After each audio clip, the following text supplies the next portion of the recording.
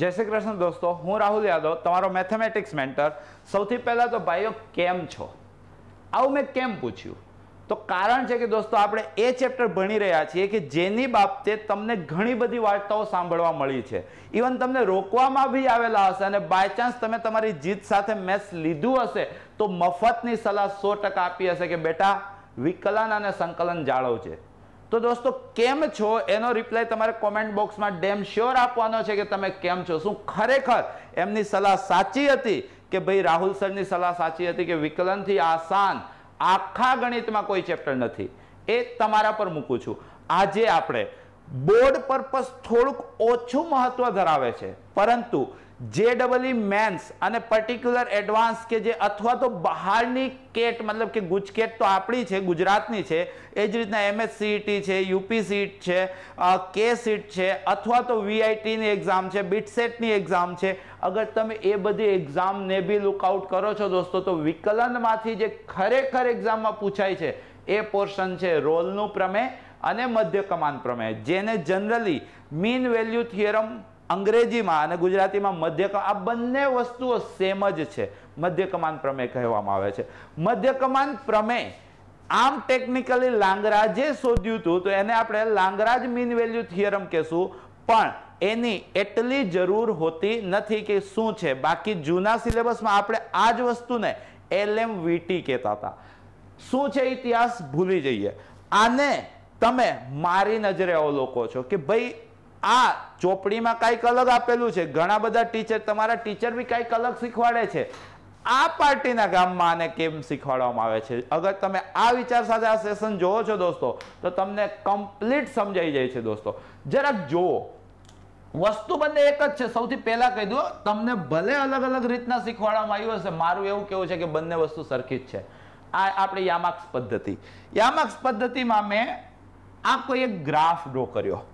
જ્યારે મેં graph draw કર્યો, આલેખ દોર્યો, ત્યારે તમે નોંધ્યું કે મેં પેન ઉપાડી નહીં, જ્યાંથી ચાલુ કરીને જ્યાં પૂરું કરી ત્યાં સુધી સળંગ મેં ગ્રાફ ડ્રો કર્યો।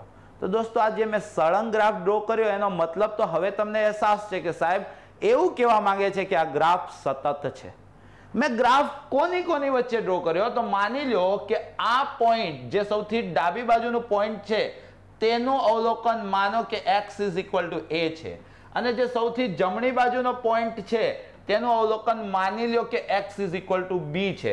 x = a આગળ આપણને કિંમત મળી છે અને x = b આગળ બી આપણને કિંમત મળી છે। મતલબ કે મેં જે ગ્રાફ ડ્રો કર્યો છે તે સૌરુત અંતરાલ a અને b માં ડ્રો કર્યો છે। આટલી વસ્તુ તમે સમજાઈ ગયો છે। હવે તમારું લેવલ એટલું પાક્કું થઈ ગયું છે કે મતલબ આ વસ્તુ તો તમે આમ જોયું, આ તો ઠીક મેં એક્સપ્લેન કર્યું પણ તમને આવડી ગયું। જ્યારે મેં x belongs to close interval AB में कोई कर्व ड्रो कर्यो छे, कोई ग्राफ में ड्रो कर्यो, रोल अने मध्य कमान भाईए वर्षों पहला, सदियों पहला आओ ग्राफ ड्रो कर्यो हशे। जरूरी नहीं कि आओ शेप ड्रो कर्यो, ग्राफ ड्रो कर्यो हशे। क्या ड्रो कर्यो हशे तो सौरुत अंतराल AB में, અને સૌરુત અંતરાલમાં AB માં ડ્રો કર્યો હશે તો આમ સળંગ ડ્રો કરી દીધો હશે। મતલબ કે એ લોકોએ શું માન્યું હશે? એ લોકોએ માન્યું હશે કે વિધેય સૌરુત અંતરાલ AB પર સતત છે। મતલબ કે હવે હું હાલમાં આને રોલનું પ્રમેય અને આને લાંગરાજનું પ્રમેય અથવા મધ્યકમાન પ્રમેય માનું છું, તો બંને ભાઈઓએ એ વસ્તુ 100% માની હશે કે વિધેય સૌરુત અંતરાલ AB પર કેવું છે ભાઈ? સતત છે। આ બંનેનું માનવું હશે। માનો કે આપણે બી માની લીધું। બંને શોધ શેની કરતા હતા તો મેથેમેટિશિયન, એ લોકોને પોતાનું નામ અમર કરવું તો આમ લખાઈ જવું હતું કે આપણા બધાને હેરાન કરવા જ છે એ લોકોએ। માનો કે આ લોકોએ જો આ શોધ ન કરી હોત તો આજે તમારે આ ચેપ્ટર મતલબ કે આ ટોપિક ભણવું ના પડત અને મારે આ ભણાવવું ના પડત, તો આપણે બંને કેવા હોત? રિલેક્સ મોડમાં હોત। પણ હવે એ બંને આપણી જિંદગી બગાડી તો છોન બગાડી, હવે આવ્યું છે તો ભણશું તો ખરી જ। તો એ લોકોનો ટાર્ગેટ શું હતો? એ લોકોને આમ લાલસા હતી કે એમનું નામ ઇતિહાસમાં અમર થઈ જાય। અને સિમ્પલ છે કે આપણે ભણીએ છીએ તો એ લોકોએ પોતાનું નામ અમર તો કર્યું, મતલબ કે એ લોકોએ પોતાનો ટાર્ગેટ અચીવ તો કર્યો। ટાર્ગેટ કઈ રીતે અચીવ કર્યો? તો દોસ્તો જે લાંગરાજ ભાઈ હતા અને રોલ બંને ભાઈઓ હતા એવું માનો, આ હકીકત નથી, ખાલી માનો, કારણ કે આ વસ્તુ તમારે जनरली बोर्ड नो वस्तु छे ज नहीं। आ तमारे कॉम्पिटिशन माटे छे तो तमारे वार्ता तो याद राखवी ज पड़शे। तो वस्तु केवी हती? तो रोल अने लांगराज बंनेनो टार्गेट हतो के आपणे એક ગ્રાફ કોઈ બી ડ્રો કરીએ તો ગ્રાફમાં એક્સ અક્ષને સમાંતર સ્પર્શક ડ્રો કરવા છે. એ લોકોને આમ એક્સ અક્ષ પ્રત્યે ખૂબ જ પ્રેમ હતો. એ લોકોની ઈચ્છા શું હતી કે મારે એક્સ અક્ષને સમાંતર સ્પર્શક ડ્રો કરવા છે. દોસ્તો આ એક લાઈનમાં ઘણું બધું આવી જાય છે. એક્સ અક્ષ આવી દેખાય છે, એને સમાંતર એટલે આવી રેખા થઈ. મતલબ એ લોકોનો ટાર્ગેટ શું હતો કે ગ્રાફમાં આને સમાંતર સ્પર્શક, સ્પર્શક એટલે શું, તો ગ્રાફ સાથે એક જ છેદ બિંદુ ધરાવે. મતલબ એ લોકોનો ટાર્ગેટ હતો કે આને સમાંતર રેખા ડ્રો કરવી છે. દોસ્તો સિમ્પલ છે કે અંત્ય બિંદુએ એ લોકો આમ જ ડ્રો કરી શકતા હતા, એનાથી તો વિશેષ એ લોકો પાસે કોઈ ઓપ્શન હતો નહીં. એટલે એ લોકોએ આ બંને બિંદુએ માનો કે ડ્રો કરત તો અમર થાત, ન થાત ને, કારણ કે ત્યાં તો સ્પષ્ટ છે કે આમ ડ્રો કરી શકાય. મતલબ કે એ લોકોએ શું માન્યું કે અંત્ય બિંદુ સિવાય એ લોકોની ધારણા એવી હતી કે ઓછામાં ઓછો એક બિંદુ તેઓ મળશે જ કે જ્યાં તેઓ એક્સ અક્ષને સમાંતર સ્પર્શક ડ્રો કરી શકશે. આ કેસમાં તમને એવા બે બિંદુ મને તો દેખાઈ રહ્યા છે. એક આ રહ્યું, આ આપણે થોડું કટ કરી દીધું, પણ માનો કે આ પ્રોપર ગયું તો એક આ એક્સ અક્ષને સમાંતર સ્પર્શક થઈ ગયો અને એક આ એક્સ અક્ષને સમાંતર સ્પર્શક થઈ ગયો. દોસ્તો આમાં જ મહત્તમ અને ન્યૂનતમ જે આની પછીના ચેપ્ટરમાં વિકલિતના ઉપયોગોમાં કન્સેપ્ટ જોવાનો છે, ત્યાં બી આની કાંઈક સામ્યતા આપણે જોવાના છીએ. તો જરાક આ વસ્તુ ધ્યાનથી સમજજો. તો દોસ્તો એ લોકોએ બીજો શું વિચાર કર્યો કે ભાઈ એક્સ અક્ષને સમાંતર સ્પર્શક ડ્રો કરવા. સ્પર્શક શું છે? રેખા. રેખા ડ્રો કરવી હોય તો બેઝિક વસ્તુ છે એક બિંદુ અને એક ઢાળ. બરાબર છે. હવે ઢાળનો મતલબ શું થાય છે? તો ઢાળનો મતલબ થાય છે ડીવાય બાય ડીએક્સ. મતલબ કે સ્પર્શકનો ઢાળ એટલે શું થઈ ગયું દોસ્તો? DY by dx. આ વસ્તુ બી તમારા દિમાગમાં ફિટ કરો. ડીવાય બાય ડીએક્સ નો મતલબ થાય કોઈ ચોક્કસ બિંદુએ સ્પર્શક જે ડ્રો કર્યો છે તેનો ઢાળ. તો દોસ્તો એ લોકોનો ટાર્ગેટ હતો કે એક્સ અક્ષને સમાંતર સ્પર્શક ડ્રો કરવા છે એવું બિંદુ એની અંદર મળતું હોવું જોઈએ.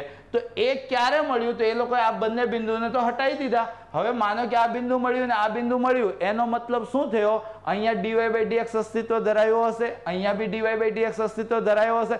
મતલબ શું થયો દોસ્તો? તો એ લોકોએ મતલબ કાઢ્યો કે વિવૃત અંતરાલ એ બી. વિવૃત એટલે જો આ બિંદુ અને આ બિંદુને એ લોકોએ બક્ષી દીધા છે. વિવૃત અંતરાલ એ બી પર વિધેય વિકલનીય હોવું જોઈએ. ડીવાય બાય ડીએક્સ મળે છે મતલબ કે કેવું છે? વિકલનીય હશે. તો વિકલનીય હોવું જોઈએ. બંને ભાઈઓએ આ બે કન્ડિશન તો દિમાગમાં ફિટ રાખી. કઈ કઈ બે કન્ડિશન? કે યાર એક તો જે ગ્રાફ છે ક્યાંકથી તૂટક ન હોવો જોઈએ, મતલબ સળંગ હોવો જોઈએ, મતલબ કે વિધેય સતત હોવું જોઈએ, અને એના વચ્ચેના કોઈ પણ બિંદુએ હું સ્પર્શક ડ્રો કરી શકીશ. સ્પર્શક ડ્રો કરી શકીશ મતલબ કે વિવૃત અંતરાલ એ બી પર વિધેય કેવું હોવું જોઈએ? વિકલનીય હોવું જોઈએ. હવે બંને ભાઈઓ આમ ઘણા બધા પ્રેક્ટિકલ કર્યા, ઘણી બધી ટ્રાયો મારી. એ ટ્રાયોમાં થયું કેવું કે રોલ આપણી જો હતો, શોર્ટકટ મેળવનાર હતો. રોલે શું કર્યું કે એવા જ ગ્રાફ ડ્રો કર્યા. રોલે શું કર્યું? એવા જ ગ્રાફ ડ્રો કર્યા કે જ્યાં અંત્ય બિંદુ સમાન હોય. મતલબ શું? રોલ આમ શોર્ટકટ વાળો, એણે આવા ગ્રાફની ટ્રાય ન કરી, એણે આવા ગ્રાફની ટ્રાય કરી. કેવા ગ્રાફની ટ્રાય કરી? કે ભાઈ જ્યાંથી ચાલુ કર્યું હોય એ જ ઊંચાઈએ ગ્રાફ ફિનિશ થતો હોય. મતલબ કે આ બિંદુ નહીં, આ બિંદુ છે તમારું x is equal to b. બરાબર છે. રોલભાઈએ એવા જ ગ્રાફની ટ્રાય કરી કે જેમાં ઊંચાઈ જ્યાંથી ચાલુ કરે છે ત્યાં જ પૂર્ણાહુતિ થાય છે. ઇન શોર્ટ કેવા ગ્રાફની ટ્રાય કરી એણે? તો આ x is equal to a છે દોસ્તો, તો આ શું થઈ ગયું? f of a. અને આ x is equal to b છે દોસ્તો, તો આ શું થઈ ગયું? f of b. તો રોલ માટે f of a is equal to શું આવ્યું? f of b. તો અગર રોલનું પ્રમેય જોવો છો તો એની આવશ્યક ત્રણ શરતો છે. પહેલી શરત સવૃત અંતરાલ પર સતત, બીજી શરત વિવૃત અંતરાલ પર વિકલનીય, અને ત્રીજી શરત અંત્ય બિંદુએ આગળ કિંમત કેવી? સમાન. તો f of a is equal to f of b. આ રોલની આવશ્યક શરતો છે, તમારા દિમાગમાં ફિટ થવી જોઈએ. સવૃત અંતરાલ a b પર સતત, વિવૃત અંતરાલ a b પર વિકલનીય, તથા f of a is equal to શું થવું જોઈએ? f of b.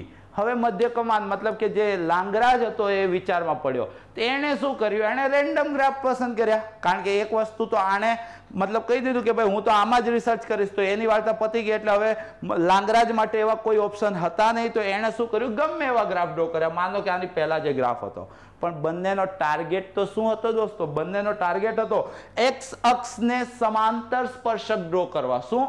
એક્સ અક્ષને સમાંતર સ્પર્શક ડ્રો કરવા. હવે દોસ્તો સમજો ધ્યાનથી, તમે 11મા ધોરણમાં રેખામાં એક વર્ડ શીખ્યા કે અગર બે રેખા સમાંતર છે તો બંનેનો ઢાળ કેટલો થાય? સરખો થાય. બે રેખા સમાંતર છે તો આનો ઢાળ m1 આનો ઢાળ m2 તો m1 બરાબર શું થયું દોસ્તો? m2. તો મતલબ કે જો x અક્ષને સમાંતર સ્પર્શક ડ્રો કરવો છે તો સ્પર્શકનો ઢાળ શું થવો જોઈએ? જે x અક્ષનો ઢાળ થાય. અને x અક્ષનો ઢાળ તો દુનિયા જાણે છે કેટલો થાય? 0. તો મતલબ કે સ્પર્શકનો ઢાળ કેટલો થતો હશે? 0 થતો હશે. સ્પર્શકનો ઢાળ એટલે શું? તો dy/dx. તો દોસ્તો તમને એટલી ખબર પડી ગઈ કે આ સિનારીઓમાં બંનેના કેસમાં dy/dx શું થતું હશે? 0 થતું હશે. એ લોકોને જે ક્રાઇટેરિયા છે, જે લોકોને કામ કરવાનું હતું, એ કામ ક્યાં કરવાનું હતું? તો એવી જ જગ્યાએ કરવાનું હતું કે જ્યાં dy/dx શું થતો હોય? 0 થતો હોય. હવે આ dy/dx ક્યાં 0 થતો હશે? તો એ લોકોએ વિચાર્યું, શું વિચાર્યું કે અગર કોઈ ગ્રાફ, અગર કોઈ વિધેય સૌરુત અંતરાલ ab પર સતત અને વિવૃત અંતરાલ ab પર વિકલનીય હોય અને રોલે વિચાર્યું તથા f of a is equal to f of b થતું હોય તો ઓછામાં ઓછું એક c, મતલબ કે કોઈક c belongs to વિવૃત અંતરાલ ab એવા મળશે કે જેથી f dash c is equal to શું થાય? 0 થાય. મતલબ કે રોલભાઈએ પોતાની પ્રગતિ કરી. રોલભાઈએ જોઈ લીધું કે અગર કોઈ ગ્રાફ સતત છે સાથે સાથે વિકલનીય બી છે તો એ ગ્રાફની વચ્ચે એકાદ ઓછામાં ઓછું પોઈન્ટ એવું મળશે કે જે જગ્યાએ હું x અક્ષને સમાંતર સ્પર્શક ડ્રો કરી શકીશ. x અક્ષને સમાંતર સ્પર્શક ડ્રો કરવો મતલબ સ્પર્શકનો ઢાળ કેટલો હોવો? 0. અને સ્પર્શકના ઢાળને શું કહેવાય? dy/dx. મતલબ કે રોલે નક્કી કર્યું કે ભાઈ dy/dx at x is equal to c કેટલા થવા જોઈએ? 0 થવા જોઈએ. તો આ જે વાર્તા હતી એ કોની વાર્તા હતી? તો રોલના પ્રમેયની વાર્તા હતી. સાથે સાથે શું થયું? તો મધ્યકમાને અલગ કાંઈક વાતચીત કરી. મધ્યકમાને શું વાતચીત કરી? તો એને માટે આ f of a is equal to f of b ની જે ક્રાઇટેરિયા હતી એ તો તૂટી ગયું હતું. એણે શું નક્કી કર્યું હશે? તો પછી એણે કામ ચાલુ કર્યું આની સિવાયના કોઈ પણ ગ્રાફ માટે. હવે જ્યારે રોલનું પ્રમેય x અક્ષને સમાંતર સ્પર્શક ડ્રો કરવા માટે સીમિત રહી ગયું, મધ્યકમાને કીધું કે યાર આપણે તો અંત્ય બિંદુને જોડતી રેખાને સમાંતર સ્પર્શક ડ્રો કરવા પડશે. શું કીધું? અંત્ય બિંદુને જોડતી રેખાને સમાંતર સ્પર્શક ડ્રો કરવા પડશે. દોસ્તો રોલમાં બી બાય ચાન્સ વસ્તુ એ જ છે. તમે વિચારો, અંત્ય બિંદુ અહીંયા f of a છે, અંત્ય બિંદુ અહીંયા f of b છે, બંને સમાન છે તો એને જોડતી જે રેખા છે એ આ થઈ અને એને જોડતી રેખાને સમાંતર જ તો x અક્ષ છે, તો x અક્ષને સમાંતર તો એને સ્પર્શક ડ્રો કર્યા હતા. મતલબ કે અલ્ટિમેટ રોલનો પ્રમેય અને મધ્યકમાન પ્રમેય સરખા જ છે, એટલે જ રોલના પ્રમેયને બી મધ્યકમાન પ્રમેય જ કહેવામાં આવે છે. આમ એવું હતું કે x અક્ષને સમાંતર સ્પર્શક ડ્રો કરીએ, પણ હકીકત શું હતી? અંત્ય બિંદુને જોડતી છેદિકાને સમાંતર. શું? અંત્ય બિંદુને જોડતી છેદિકાને સમાંતર સ્પર્શક ડ્રો કરવાના થાય. તો આ આખા કેસમાં એ બંને ભાઈઓએ એટલું તો જોઈ લીધું કે જ્યારે કોઈ વિધેય સતત હોય અને કોઈ અંતરાલ પર વિકલનીય હોય ત્યારે ઓછામાં ઓછું એક બિંદુ એની અંદર એવું મળે છે કે જેથી અંત્ય બિંદુને જોડતા બિંદુને સમાંતર સ્પર્શક ડ્રો કરી શકાય. તો આ કેસમાં મધ્યકમાન પ્રમેય મુજબ શું થાય? તો એને બી તો એવું જ કીધું. એને શું કીધું કે કોઈક c belongs to વિવૃત અંતરાલ ab એવા મળશે. મધ્યકમાને શું કીધું કે કોઈક c, અહીંયા લખું છું ધ્યાનથી સમજો, કોઈક c belongs to વિવૃત અંતરાલ ab એવા મળશે કે જેથી f dash c is equal to, હવે જો દોસ્તો ધ્યાનથી સમજો, અંત્ય બિંદુને જોડતી છેદિકાને સમાંતર સ્પર્શક. તો અંત્ય બિંદુઓ કયા કયા થયા? તો આ બી માનો કે f of a is not equal to f of b છે, તો આ બિંદુના યામ તમે શું લખો? તો આ બિંદુના યામ લખાય a, f of a, કારણ કે x યામ કેટલો છે? a, y યામ કેટલો છે? f of a. એ જ રીતના આ બિંદુના યામ શું લખાય? b, f of b. x point કેટલું છે બી, વાય પોઈન્ટ કેટલું છે એફ ઓફ બી. હવે આ બિંદુને જે રેખા સાથે આપણે જોડી તો આ થઈ તમારી રેખા, એનો ઢાળ, તો રેખાનો ઢાળ 11મું ધોરણ એમાં શીખ્યા હતા વાયામનો તફાવત છેદમાં તે જ ક્રમમાં એક્સ્યામનો તફાવત. તો મતલબ કે આનો ઢાળ કેટલો થાય, તો આનો ઢાળ આપણને ખબર છે કેટલો થાય, વાયામનો તફાવત મતલબ F of B minus F of એ ના છેદમાં તે જ ક્રમમાં બી માઇનસ એ, અને એને સમાંતર સ્પર્શક ડ્રો કરવા, મતલબ કે આ જે છેદિકાનો ઢાળ થયો તો એને સમાંતર જ એ સી બિંદુ આગળ ઢાળ હશે, અને જ્યાં સી બિંદુ કયું હશે દોસ્તો, તો આ હશે, અને આ બિંદુના નામ શું હશે, C comma F of C. તો દોસ્તો આશા રાખું છું કે તમને રોલનું પ્રમેય અને મધ્યકમાન પ્રમેય સમજણમાં આવી હશે. બંને ભાઈઓએ અલ્ટિમેટ શું કામ કર્યું હતું, તો એક સળંગ ગ્રાફ ડ્રો કર્યો હતો સતત વિધેય માટે. સતત વિધેયની એક મતલબ કે સીમા નક્કી કરી દીધી હતી કે વિધેય સતત ક્યાં હોવું જોઈએ, તો સૌરુત અંતરાલ એ બી પર. અગર કોઈ વિધેય સૌરુત અંતરાલ એ બી પર સતત છે અને વિવૃત અંતરાલ એ બી પર વિકલનીય છે તથા અંત્ય બિંદુઓની કિંમત સમાન છે, મતલબ એફ ઓફ એ બરાબર એફ ઓફ બી થાય છે.